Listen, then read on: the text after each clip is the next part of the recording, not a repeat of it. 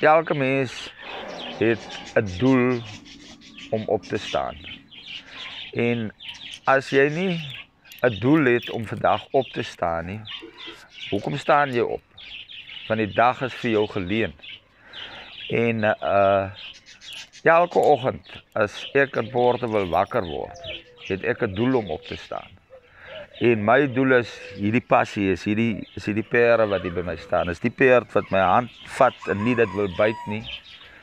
So elke mens waar jy ook al bly, as jy nie 'n doel het en 'n passie het waarvoor jy gaan opstaan nie, hoekom staan jy op? Hoekom lewe jy?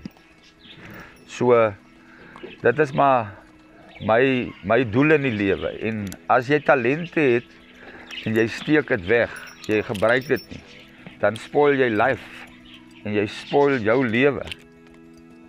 As jy in Porterville inry, jy vra wie sê kan jy sê Piet, dan gaan niemand weet nie, maar as jy sê Piet Perd, dan gaan hulle dadelik weet. When you hit those blue grams, your heart just, you look down that road and you see from one side to the other, and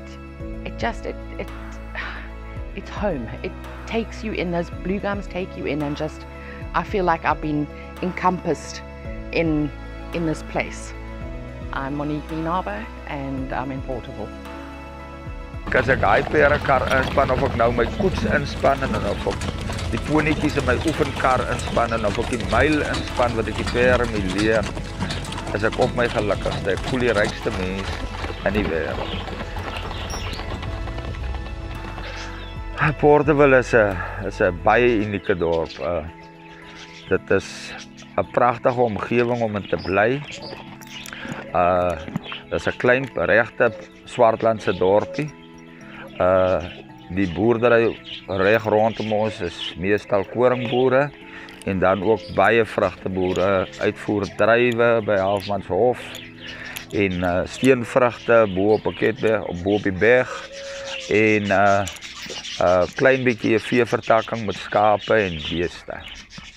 A big chunk of wood really only starts revealing its secrets when one spends some time with it. You've got to spend time with it, you've got to cut into it, you've got to give it a lot of respect, and then all sorts of interesting secrets start being revealed. And one needs to spend a bit of time with small town.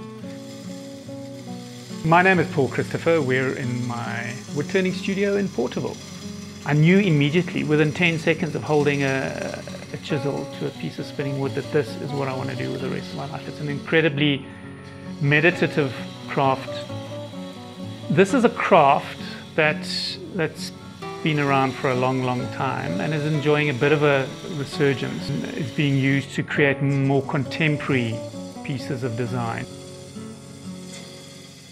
I've developed a practice where I work entirely with green wood, as wet as possible, as freshly felled as possible, for various reasons. One of which is I can, by managing the drying process, create all sorts of interesting forms that one doesn't get with dried, cured wood. As the vessels dry, they twist and change their shape and settle in a form that the wood wants to be in.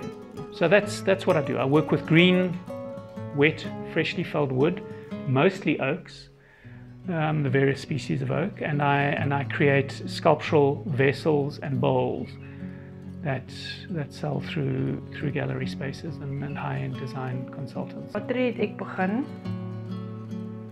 40 jaar gelede. Ek wou 'n kunstenaar, ek wou kuns gaan studeer het, maar my pa het gesê ek is nie 'n hippie nie, so ek kan nie. Toe gaan studeer ek landbou. En dit het nie uitgewerk. Wel, dit het uitgewerk, maar ek het altyd kuns en ek het net begin met batteryklasse en ek het net nooit weer opgehou nie. My naam is Alna Project en ek is in Porterville. Om met klei te werk, dink ek jy raak ontslaaf van stres. Jy maak jou eie persoonlike item wat jy voor jou oë sien, en dit kan mooi wees vir jou, dit kan mooi wees vir ander mense, maar jy vergeet van wat om jou aangaan en jy geniet om net met die klei te werk. Want op die einde van die dag, om met klei te werk en klei te speel, gaan jy terug na jou kinderlewe toe. Ons het almal met klei gespeel toe ons klein was. What drew us to Porterville was, I think, the stillness, the quietness, the being out of the freneticness of the city, being a nature person. Nature is right on the doorstep.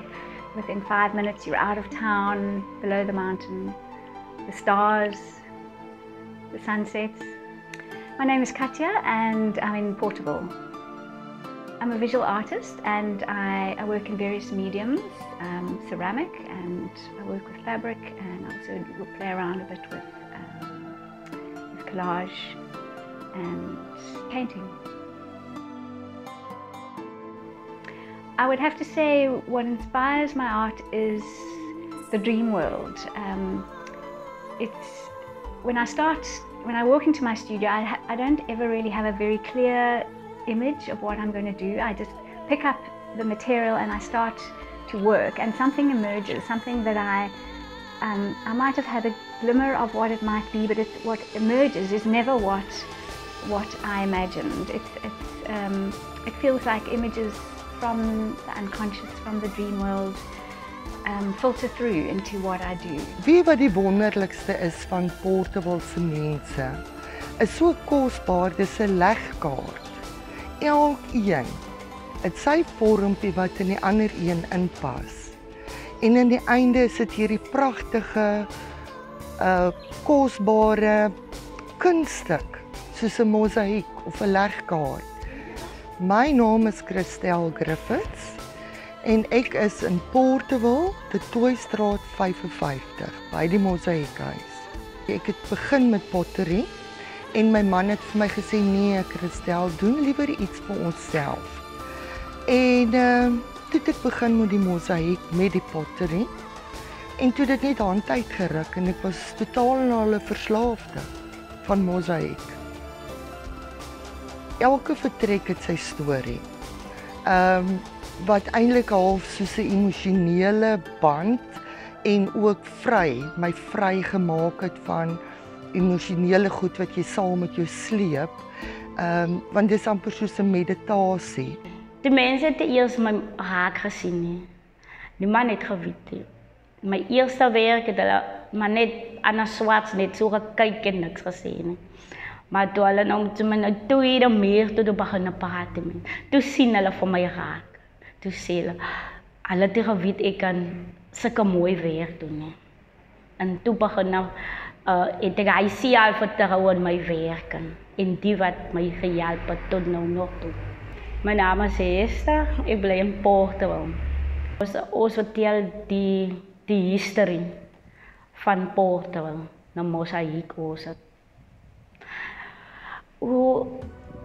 Op die meer is betreft seker so 300-400 stukkies, want ek knip het baie fyn.